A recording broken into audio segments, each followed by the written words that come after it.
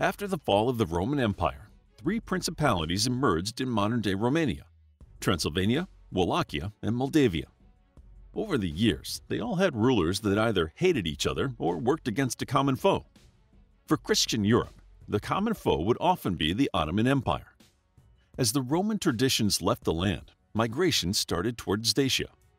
With the arrival of different tribes, the population became diverse. Modern scholars refer to these people as Daco-Romans. At the end of the 10th century, there was an influx of Christianity from Bulgaria. The penetration of the Slavs was particularly significant.